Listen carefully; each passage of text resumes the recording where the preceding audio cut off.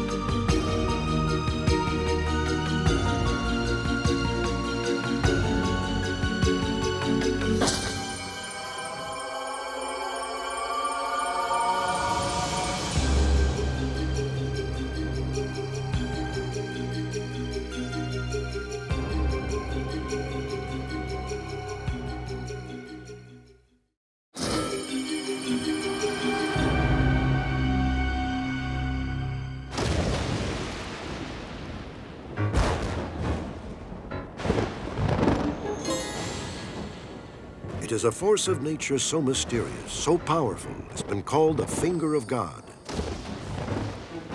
Where or who it may strike cannot be predicted.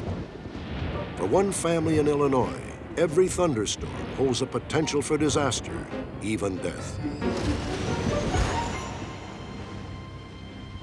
I think the lightning likes us, but once in a while, if we get a bolt that strikes, you know, real close, and start thinking about it. Since I've told, you know, coworkers and friends this, they tend to kid me a lot, and you know, nobody wants to give me a ride home when it's raining out. Call me Lightning Boy and things like that. I think it'll strike me again, and that someday it's going to get me and kill me. 1941, I stayed with her up in Meet the Olsen family. farmhouse. Their ancestors, John and Jensina Olsen, came to America from Denmark in 1893. From them, subsequent generations have inherited a deadly legacy, a bizarre kinship with lightning. Was there anybody else early on? Over the last 4 generations, at least 10 members of the Olsen family have had close encounters with lightning, terrifyingly close. 2 of them have died. The first person that was killed by lightning was Chris Olsen, and he died in 1899.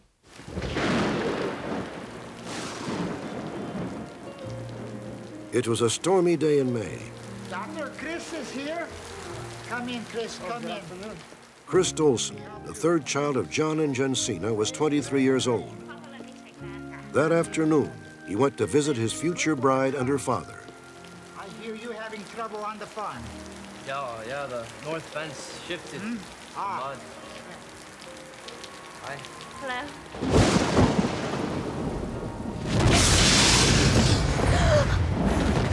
Chris! Daughter, what's wrong? Chris Olsen died instantly. The lightning never touched the others. Chris' family mourned him, unaware that his death was only the beginning. 22 years later, Chris' older brother, Ole, braved a late summer storm to feed his livestock. At the barn door, lightning struck him dead. It was then the Olsen family began to wonder if death by lightning was a destiny they all might share. Christine Olson, Chris and Ole's sister, lived her life with that conviction. By the spring of 1941, she was an old woman. But as her grandson Bill vividly recalls, she was still terrified of lightning. I came out for the summer, my summer visit, and had a day that was very cloudy outside, and it was dark early, and so she put me to bed, and I was laying there probably a half hour, and then could hear thunder in the background, and the lightning start, bolts of it coming down.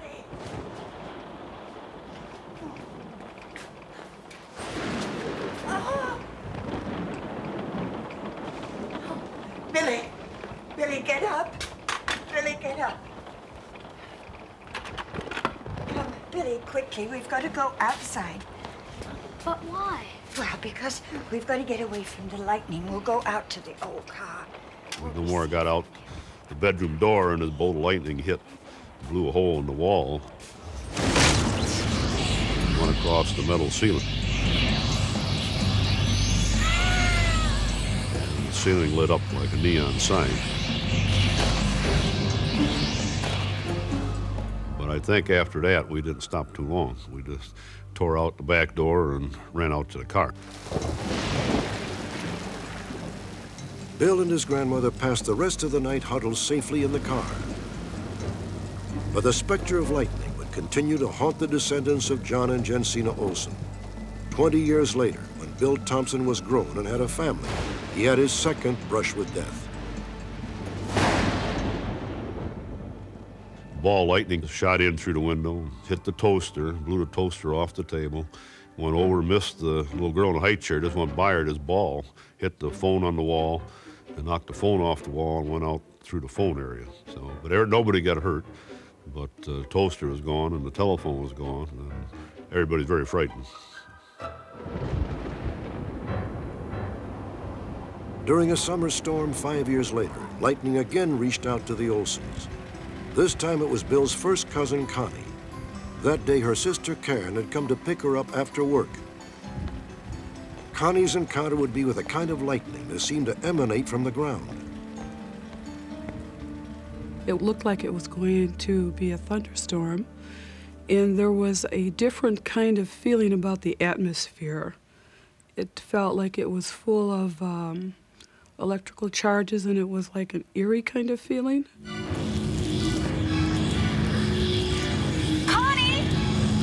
Every single joint in my body violently jerked, and then I fell to the ground. Connie! I don't remember anything after that because I was knocked unconscious. Connie's boss came to her aid and helped her to Karen's car. What happened? To everyone's complete astonishment, Connie was essentially unharmed. When I came to in the car, my body had a tingling sensation. My arms and my chest area were numb. When my sister told me that I was struck by lightning, I was just really surprised. I had absolutely no idea that that's what happened. But then I thought, well, that's what lightning feels like. The lightning has always kind of been a little strange to me. You know, it's just something that has always kind of scared me, and I'm sure some of it is due to that that occurrence that happened when I was young. Bradley Hampel is fourth-generation Olson. The year he turned 15, he visited his grandmother's farm in Burlington, Illinois. At the time, Bradley knew nothing about the Olson history.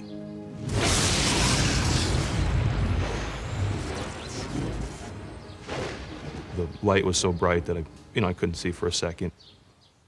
Finally, when I kind of shook off and I realized what had happened, lightning had hit somewhere. And there was probably a 10-inch diameter charred circle on the door that was smoking. Since that time, I have been very scared of lightning. It wasn't necessarily a life-changing experience. I didn't turn good or anything because of it, but it was something that it was probably the first time in my life that the realization is, wow, you could have just been killed. Do you have being struck by lightning next to your name? No, I don't. Okay. You probably should add that. We should put a little lightning bolt on each person who is struck by lightning. What is the link between this family and lightning? Could it possibly be something unique in their genetic makeup? I've never heard of another family where two family members had been killed by lightning. And she was my grandmother. Whether the whole Olson family has a genetic predisposition to be struck by lightning, I think is a question that I would answer no, because from a scientific point of view, the lightning starts in the cloud, has no idea what's going on in the ground, just works its way down randomly and then hits what's under wherever it gets to.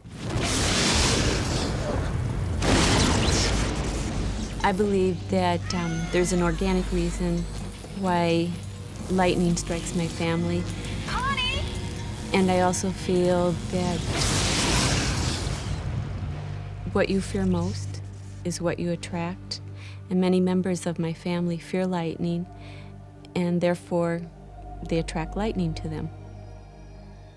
Everybody squeeze together so we can get a good family picture here. Given the family history, 2 fatalities and countless near misses, such fears are understandable. At family gatherings, the Olsons can't help but wonder, who's next? One more. Let's say lightning this time for the occasion. Lightning!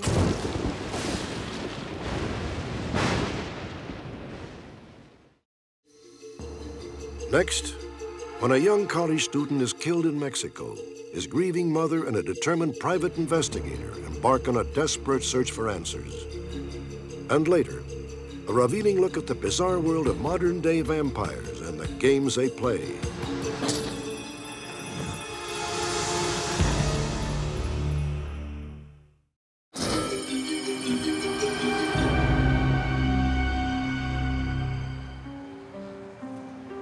This is the Avenida Internacional, a cold concrete stretch of highway that runs along the border that separates Tijuana, Mexico from the United States. Every year, dozens of people are killed here as they dash through heavy traffic attempting to enter the U.S. illegally. On May 5, 1996, local rescue crews responded to the kind of accident scene that has become tragically commonplace. A pedestrian had been struck and critically injured. He carried no ID and was classified as desconocido, or unknown. After this photograph ran in a local newspaper, the man was incorrectly identified as Luis Rodriguez. He died 6 days after the accident without regaining consciousness. Another 15 days would pass before it became known that the dead man was in reality Patrick Kelly, a film student at the University of Southern California in Los Angeles.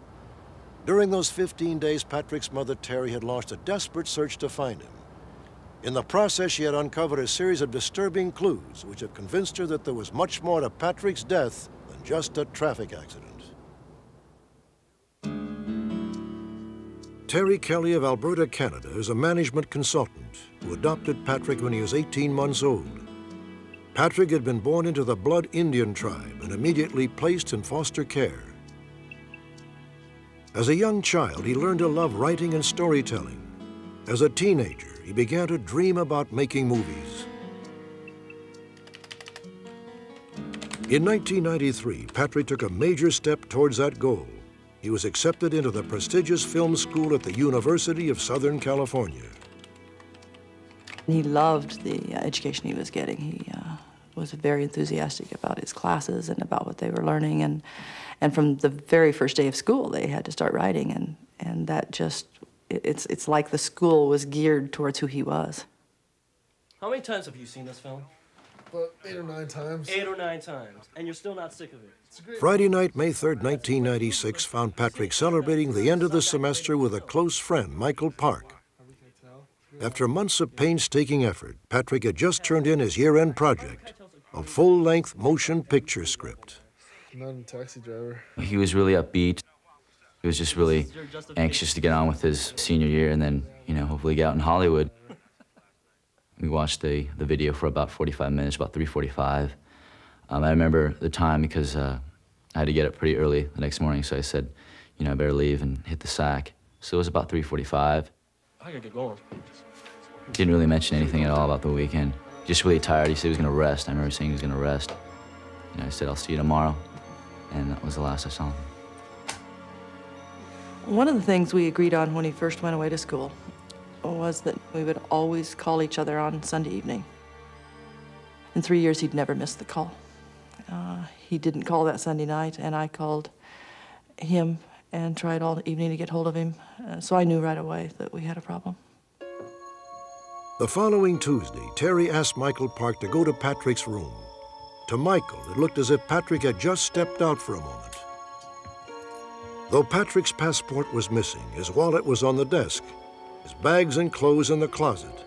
Only the answering machine offered a clue. Hello, Patrick. This is Julia with Founders National Bank. Please give us a call. Thank you.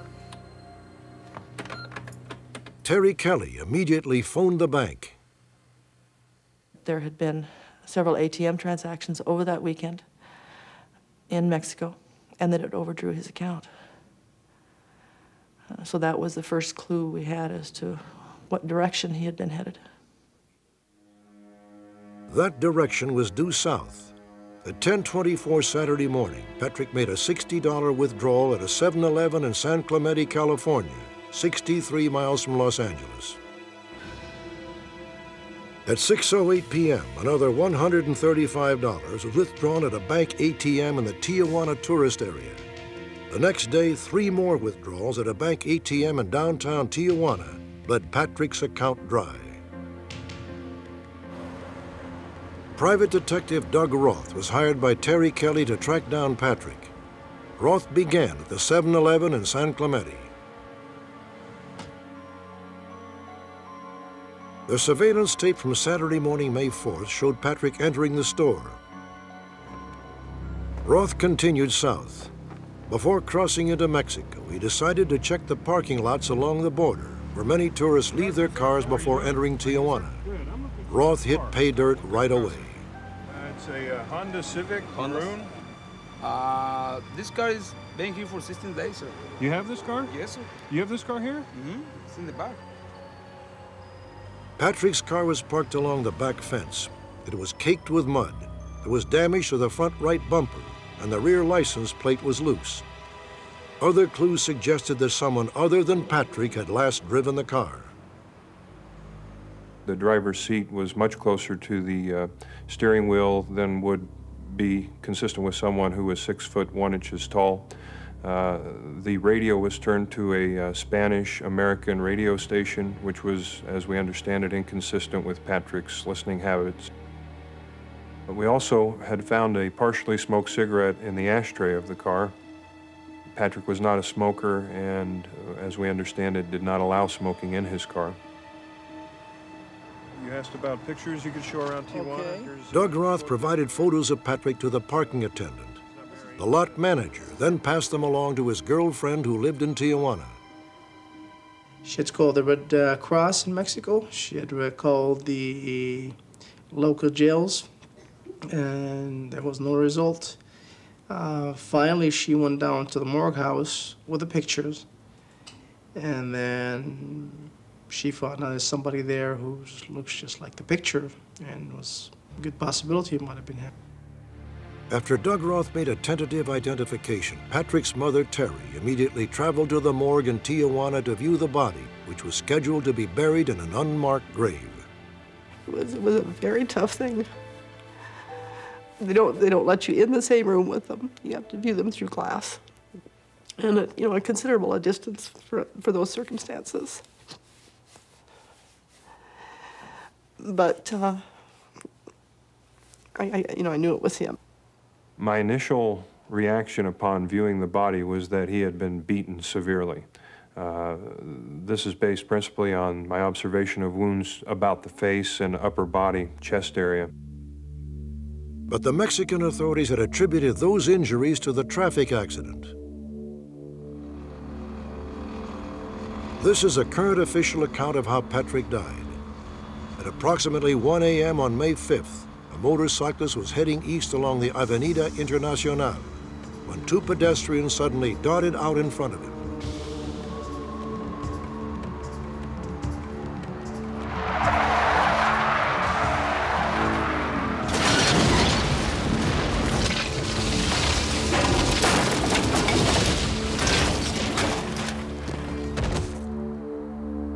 It is still unclear exactly how Patrick was misidentified as Luis Rodriguez, but the confusion apparently began as soon as paramedics arrived on the scene. The rescue workers described the pedestrian as being 5'5", 27 years old, obese, wearing, I believe it was a blue t-shirt and white tennis shoes. My son was 200 pounds, 6'1", wearing a tan t-shirt, at least earlier that day, and black Van topsider shoes. The clothes Patrick was wearing were destroyed at the hospital. The Mexican authorities believe the garbled description was an honest mistake. When you're working on a person that's dying on you, the people work fast and they do a report, maybe they did it too fast and they didn't see the exact height. He was lying down, so it could have been difficult, but that question could be answered by the paramedics that looked at the scene. The confusion extends beyond the question of Patrick's identity. Mexican authorities concluded that all of his injuries resulted from the accident.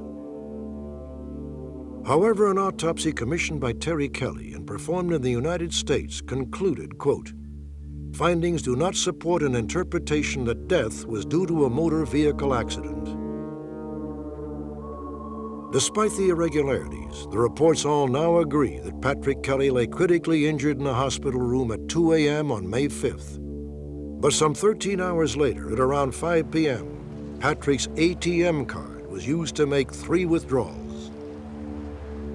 The evidence clearly indicates that transactions had occurred after he was comatose in Mexico with his ATM card, that ATM card had been used with a PIN number which he would not have reasonably given up or had any need to have written down anywhere. Maybe he came down with somebody of his confidence that he can confide in this person his PIN numbers or his documents or whatever. Maybe his friend took money because they didn't know the city or because they needed money to move or get back to the States and report that he was missing. We really don't know. One more perplexing mystery involves Patrick's car. According to the parking lot records, somebody paid the $60 fee and drove the car off the lot on May 15th, 4 days after Patrick died. The next day, the car was returned to the exact same parking space. Doug Roth believes it all adds up to one inescapable conclusion. Patrick Kelly was running for his life when he was hit by the motorcycle. I believe Patrick went to Mexico with another individual. And I believe that by 5 o'clock in the afternoon, they had met with some unsavory characters and had probably been taken against their will, hostage, had been beaten, that their PIN number had been gained. And likely while they were held nearby that place where the accident occurred, they made a break for it, and during the course of that may have recklessly ran across the street into the oncoming traffic. One of them was struck, one of them was not, one of them made it away.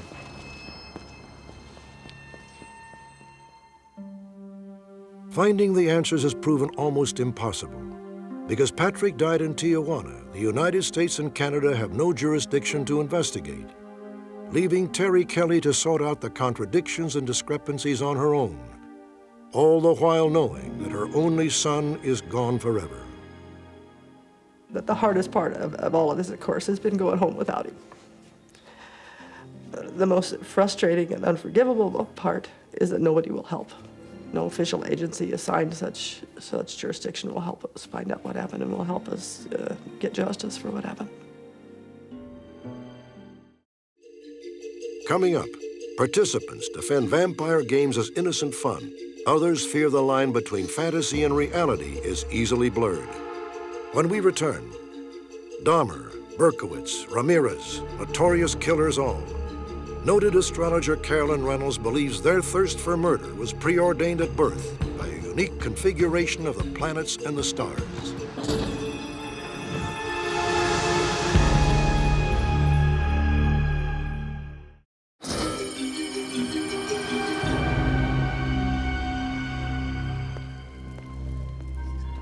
Jeffrey Dahmer. He lured at least 11 young men to his apartment in Milwaukee. He drugged, strangled, and dismembered each of them in a real-life chamber of horrors. Richard Ramirez, the Night Stalker. He invaded homes in the Los Angeles area. He murdered at least 16 people, most of them women. David Berkowitz, son of Sam. He turned New York City into his personal hunting ground, randomly shooting 13 people, leaving 6 of them dead. What forces compelled these notorious killers? Genetics, the environment, or are these men linked by influences far more mysterious? Astrologers might say that they were born to kill, their destiny written in the stars. Astrology is like a roadmap where the planets were positioned at the exact moment you were born. Astrology is the science of celestial bodies in relationship to an infant, and then it progresses through their life. For most of us, astrology is little more than a playful diversion, to be enjoyed but not taken seriously. But perhaps there is something more to this so-called science. Those who've studied astrology are convinced that you can foretell the course of a person's life by reading his or her astrological chart. But can a chart also predict whether someone will be good or evil? We asked Carolyn Reynolds and 2 other astrologers to study the charts of roughly 20 subjects. Incredibly, the charts that made the most startling impression were those of 4 notorious serial killers: Richard Ramirez, David Berkowitz, Edmund Kemper, and Jeffrey Dahmer. To understand astrology, you must understand an astrological chart. The chart divides the sky into 12 houses, each representing a facet of life. For example, parents and home is the 4th house, death is the 8th. Each house contains a portion of the 360 degrees that make up a circle. According to astrologists, where the stars and planets fall in these houses has specific meaning. When Carolyn Reynolds sat down to study the astrological charts, she was given virtually no identifying information beyond date, time, and place of birth. Amazingly, of the 19 charts analyzed, Carolyn zeroed in on Dahmer, Ramirez, Berkowitz, and Kemper as probable serial killers. If you look at charts, there's a certain beauty and harmony where they flow, and theirs were jumbled and knotted, and all their planets were just bumping up against each other, causing friction and trouble. In each case, without knowing which chart belonged to which subject, Carolyn was able to talk about specific details relating to the killer's crimes, details that proved to be remarkably accurate. For instance, in 1988, Richard Ramirez pled guilty to murder and reportedly bragged to a fellow inmate, quote, "I've killed 20 people. I love all that blood." This was the most obvious killer. He has, in the 3rd house, the sun and the moon in the sign of Pisces.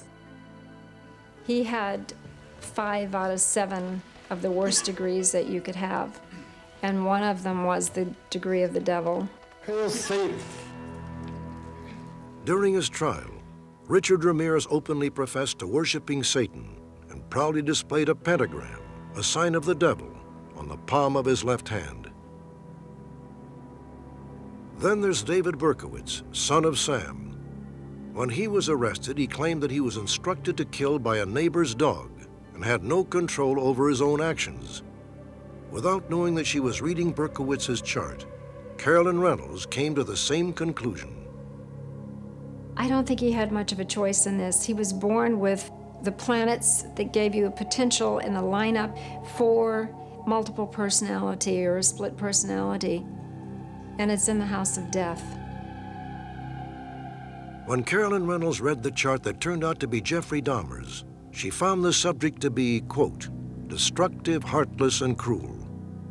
Carolyn concluded that if he wasn't so evil, he would be a murder victim himself.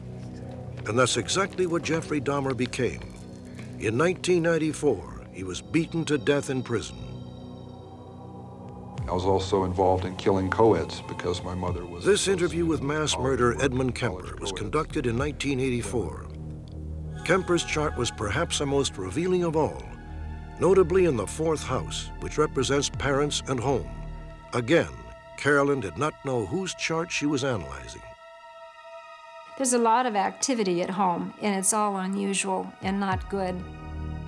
Automatically, I'm thinking something's not right here about what he's doing at home. And there were some other problems with him. The position of the moon is pretty much working against that house. In astrology, the moon is a symbol for mother. In the early 1970s, Edmund Kemper murdered 8 women, 6 co-eds, his mother's best friend, and his mother. Criminal psychologist Candace Scrappick is familiar with Kemper's case. It's clear that there was a very tumultuous relationship between Ed and his mother. From a young child, he had fantasized killing her. The 6 young women that he chose, consciously, he says, were women that represented women whom his mother had said he was not good enough for. Dr. Scrappick has interviewed a dozen serial killers.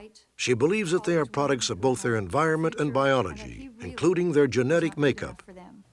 That is like a Mars to a Saturn or a Mercury to a Saturn. While Dr. Scrappick does not adhere to astrology, she does find Carolyn Reynolds' observations intriguing. We brought the 2 of them together to compare notes.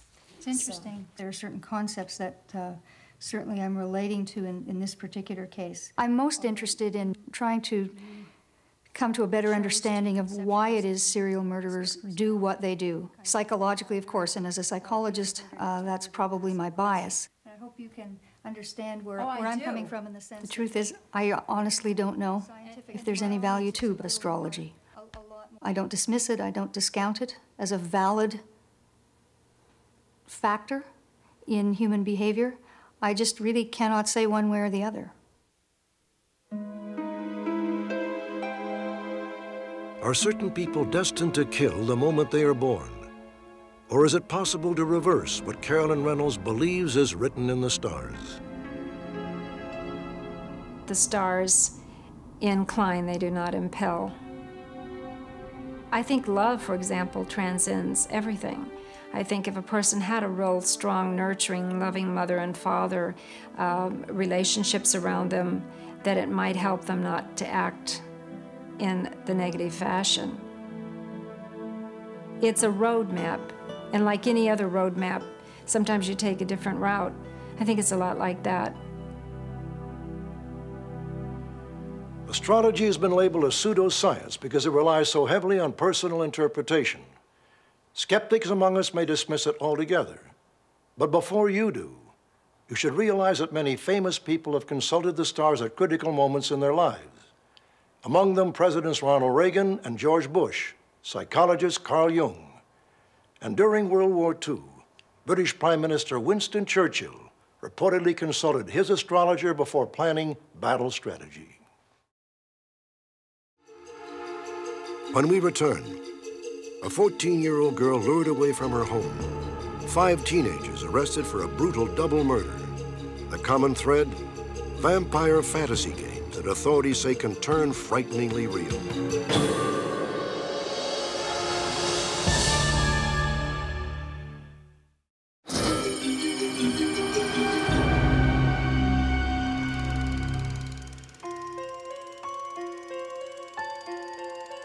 They are dark, they are dangerous, they are sexy.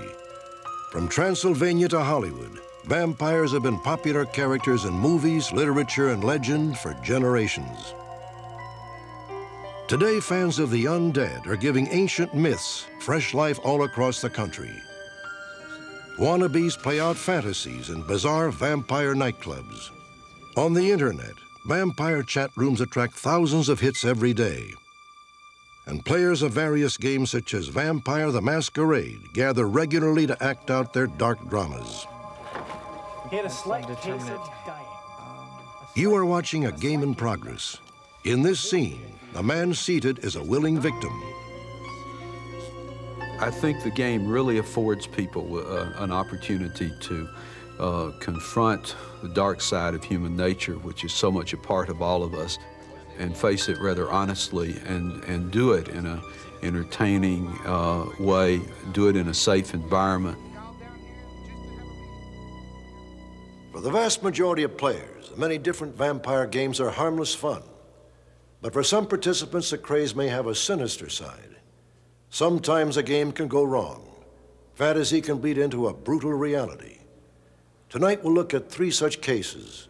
Are they isolated events, or are they part of a disturbing new trend? This 14-year-old girl disappeared 1 week before Christmas in 1996. Police suspect that Kira O'Connell of Rochester, New York, may have been lured from her home by a man she met via the internet on a website for vampires. I believe she's being held against her will. I believe he's not letting her call. I don't know if she's even aware what's going on. Authorities believe Kira O'Connell is with this man, 22-year-old Brooker Malte, a senior airman in the U.S. Air Force who has now been listed as a deserter.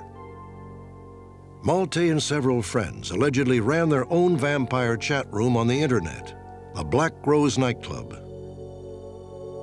Kira started playing the game and somehow met some people that were playing the game and started shooting off into a separate chat room, talking to this man one-on-one. And we know now from reading his emails to her that he figured out how to talk to her, how to get inside her mind, how to basically control it. Generally speaking, we're looking at kids who are usually intelligent children and want to belong, want to be a part of something, want to participate. And so this comes along and reaches out to them and says, there are no rules. It's exciting, it's different. Mom and Dad won't like it very much. That's another element that sometimes is a draw. And once they get involved in it, sometimes it becomes more than just a game to these children. Children like that are perfect targets for men like 27-year-old John Christopher Bush. Police in Virginia Beach, Virginia, say that Bush convinced local junior high and high school students that he was a powerful vampire. John Christopher Bush offered them a family unit, a place to belong, things to do. He gave them tasks, he gave them responsibility, all, of course, at a high price. That price was the loss of innocence. Bush used the hook of vampirism to seduce teenage girls. They didn't really know what they were consenting to until sometimes it was too late. And they got involved in this, and then, of course, the embarrassment factor takes over and the fear. And Mr. Bush went to great lengths to cultivate that fear. He talked to them about a blood hunt. Blood hunt is an activity in the vampire game, except he would explain it to them not as a game, but as, I will take you out into the woods, you'll be cut loose, and we will hunt you. We will hunt you down. John Christopher Bush was found guilty on 30 counts, including rape, unlawful carnal knowledge, and crimes against nature. He was sentenced to 26 years in prison. 2 months after Bush's conviction, another so-called vampire family grabbed the headlines. 5 teenagers from the small town of Murray, Kentucky, were arrested for a shocking double murder. One of them was Heather Wendorf. Her parents were the victims. The alleged vampire leader was 16-year-old Rod Farrell. Any comment? The city police detective said that he would cut his arm and let others suck his blood as sort of some kind of ritualistic, they call it being embraced into the family. The whole bloodletting thing was appealing to him, and bloodletting is nothing more than letting somebody else feed off of you. We never promoted it, and once I found out, I was quite shocked that he was involved in that. Farrell and his clan reportedly liked to play vampire at various places around town. One favorite hangout was an abandoned building they called the Vampire Hotel. Another was a local graveyard where these pictures of Rod Farrell were taken. Some claim Farrell didn't see vampirism as a game, but as a birthright. He told the sheriff's department he thought he was immortal. He told the sheriffs that he didn't think whatever happened to him wouldn't hurt him in the long run, more or less, in not so many words. He feels he's invincible. He honestly believes he's a vampire. Is vampire make-believe inherently evil and dangerous? Probably not. Does it create an atmosphere where aberrant behavior is promoted? There's no way to know.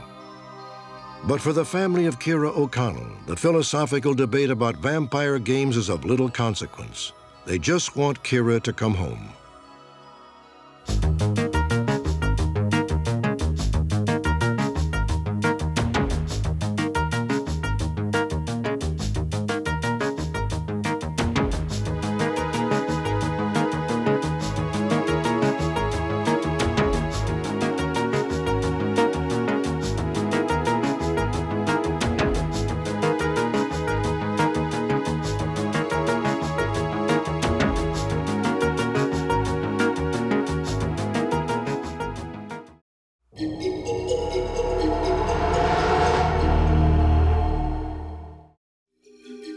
On our next Unsolved Mysteries, this photograph of rap music star Tupac Shakur was taken on the Las Vegas Strip just minutes before Shakur was cut down in a hail of gunfire. Even though dozens of people watched the tragic drama unfold, authorities have yet to establish a motive or identify the killer. Can a perfectly normal person suddenly burst into flame without apparent cause? Mainstream science says no, but some researchers claim the evidence suggests otherwise. Don't miss our special report on a most bizarre phenomenon, spontaneous human combustion. Join me next time for another intriguing edition of Unsolved Mysteries.